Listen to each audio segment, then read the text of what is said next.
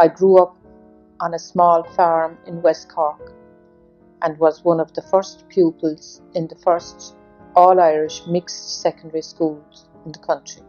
I helped looking after Mary, my older sister, who had Down syndrome and was taken care of at home.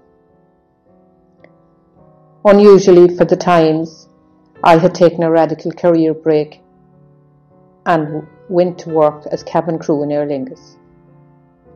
I was involved in the union scene there. We fought for permanency and won. A 7-year contract became a 25-year career. My job was important to me. I lived my life.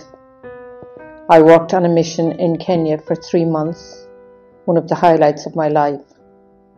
I travelled to Australia and went to visit a very good friend of mine, Father Michael McCarthy, in the Cork Diocese mission in Peru.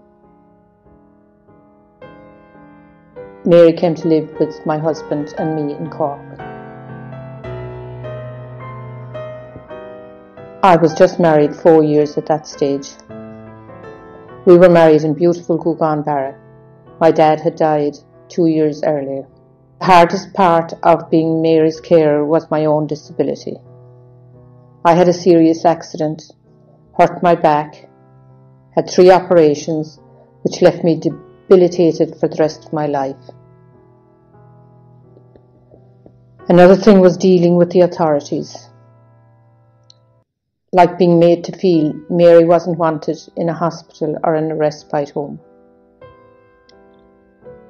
There were, of course, some brilliant nurses. I remember one night nurse who trained in England.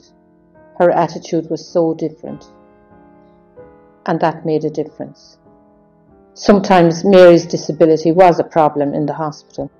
I remember once she came home with bruises. I made a complaint. That was in 2002. 13 years later, I am still awaiting a reply. It was the lack of humanity sometimes. People behind desks in health services who knew nothing of what it was like to care for a loved one. It made life difficult. What really did make a difference was the kindness of people in everyday life, from the local shop selling a fridge to replace the one that had broken down, came out at night when he didn't have to. Like my brother's home help, who looked after him above and beyond the call of duty. And the tree surgeon who dropped everything and came to take care of a tree knocked in a storm.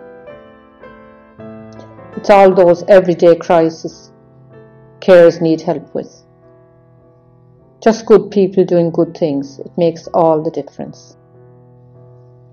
For 14 years I was Mary's carer with the help of my husband. It was like living for 2 people. In 1995 I took early retirement from Aer Lingus. That really hurt. My career was important to me, but I couldn't do it any longer because of my own disability. I didn't want to give up work. It was like a bereavement. But it was a privilege to care for Mary.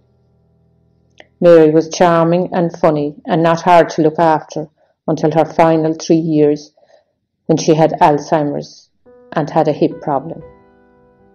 She was losing her speech and had seizures.